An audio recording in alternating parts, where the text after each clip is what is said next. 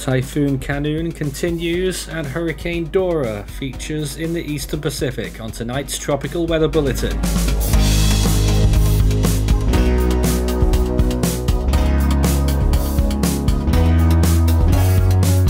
now the latest around the wide world of tropics.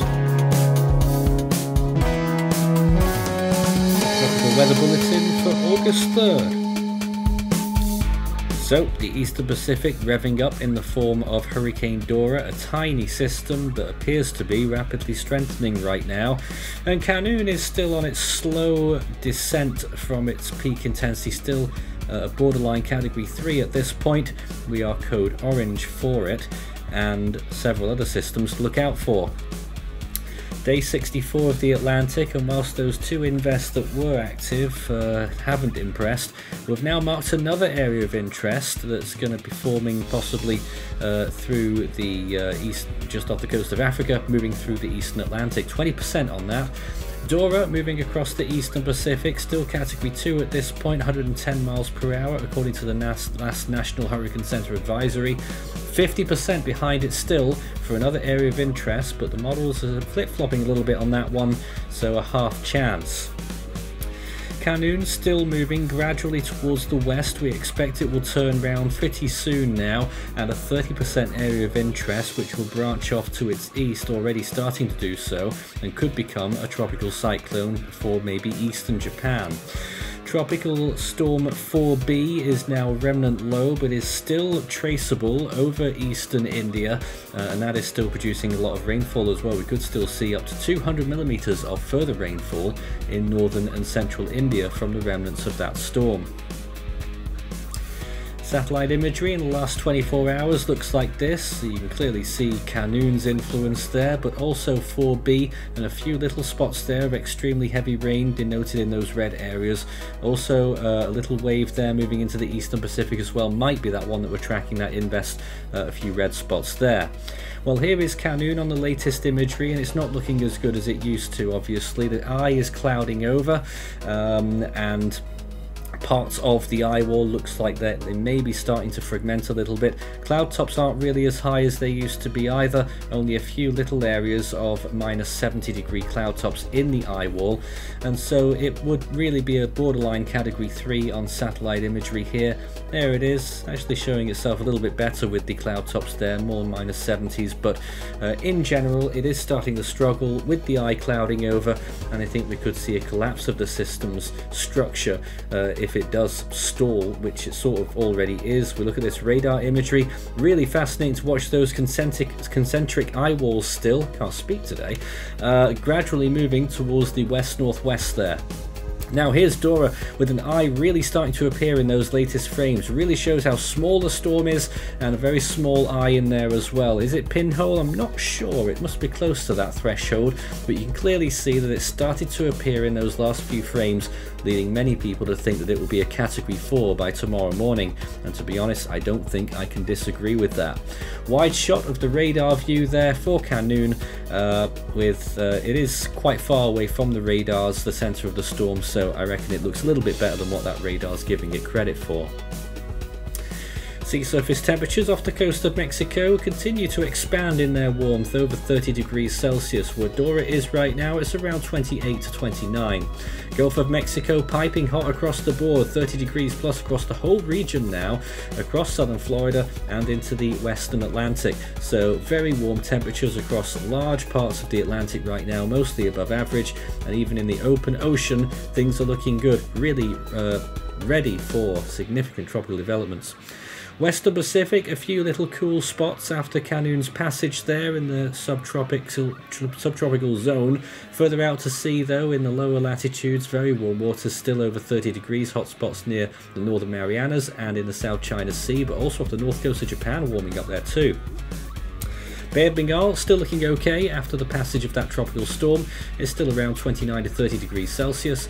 Arabian Sea generally pretty cool, but you can clearly see some of these seas off the Arabian Peninsula extremely warm.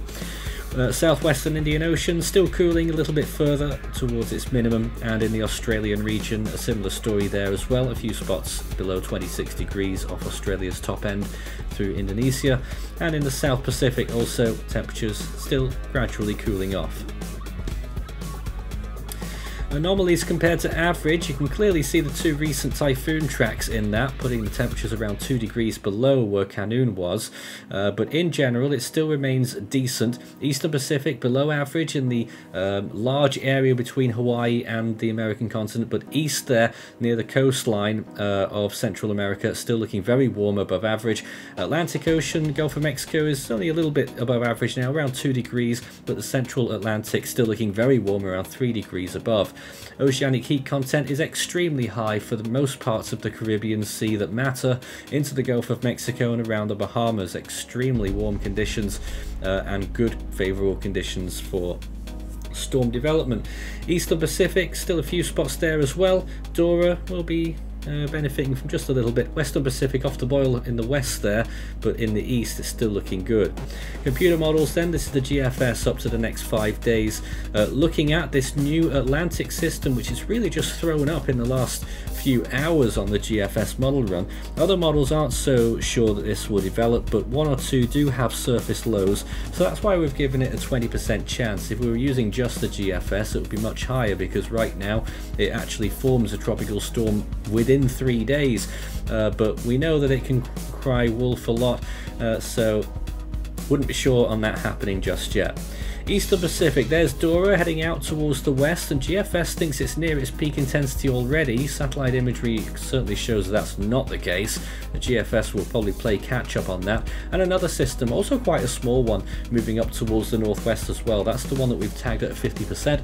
It only ends up forming around day 3 or 4 by the looks of things. There it is off the coast of Mexico, gets quite close to the coast, needs to watch out there for potential tropical storm impacts, but gradually moves out to sea. Dora should remain south of Hawaii. Khanun, watching its movement here, it's stalling and then it starts to drift eastwards and then maybe northeastwards as it passes close to Okinawa once again as probably a category 1, and then turns towards the north very slowly and back west again. Actually another stalling motion there, so really slowing down and dumping huge amounts of rain. That second system off to the right hand side as well, GFS is pretty confident on it, other models still not so much, but it becomes a significant storm there as well, reaching typhoon status.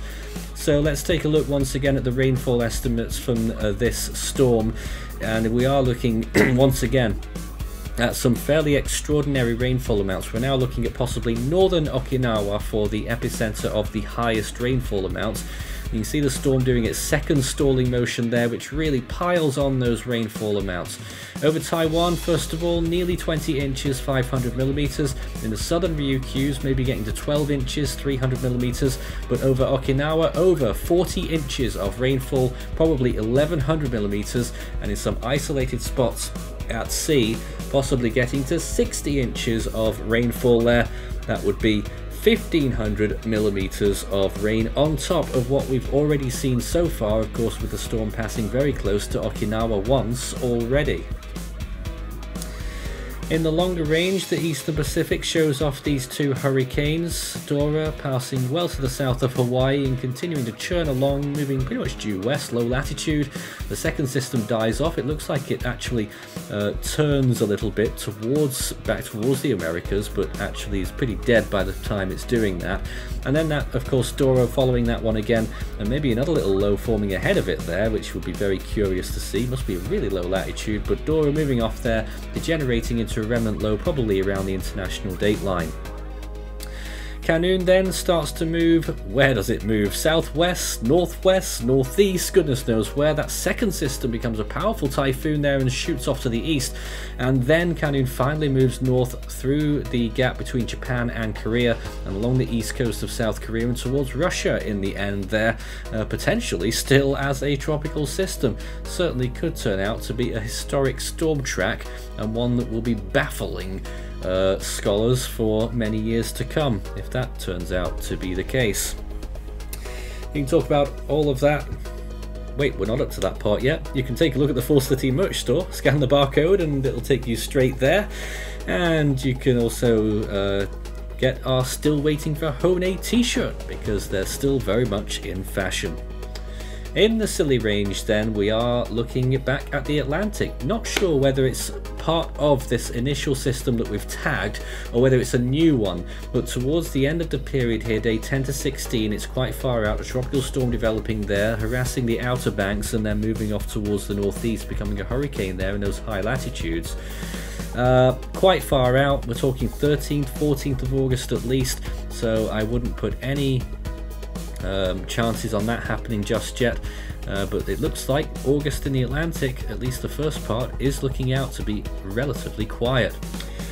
Western Pacific then, those storms moving off, a landfall in Russia there, and that second system becomes an enormous extratropical storm through the into the I've forgotten the name of that area up there now, well towards the northeast, and then maybe a third system there, one that's struggling to get its organization sorted out, but eventually this other system moving along the Alaskan Peninsula as a very strong extratropical low. The Bering Sea is what I wanted to say before there, but trailing along the Alaskan Peninsula as a extratropical storm. You can talk about all of that on our Discord server, discord.gg/force13 for tropical weather and general weather chat, and general chat of any kinds, with over 3,500 members from around the world. On this day, it was August 3rd, 1995, when we saw a significant cyclone landfall. It was Hurricane Erin, which made landfall along the Florida panhandle, very close to the border with Alabama as a Category 2. There it is, pictured. We also had Tropical Depression 6E, which had formed and would become a tropical storm later on, and I forget which one that is now. I had the name to hand earlier. So I'll let you guys do that part of the research. Elsewhere, nothing else was active at this point in time. All eyes were on Erin. Back to today, the next name in the Atlantic is still Emily. Some people might be shocked at that. In the Eastern Pacific, Dora means 4 hurricanes in a row. The next name is Eugene. And in the Central Pacific, of course, we are still waiting for Hone for the 4th year in a row. In the Western Pacific, the next name now is Lan. In the North Indian Ocean, we are still waiting for Tej, because it's the second time now, I think, that we've had a designated tropical storm that didn't get named by the IMD, so interesting there. Southern Hemisphere, next name in the Australian region, Jasper. Southwest Indian Ocean, Alvaro. And the South Pacific, the next name is Lola. That's all for tonight. We'll be back again with another tropical weather bulletin tomorrow night.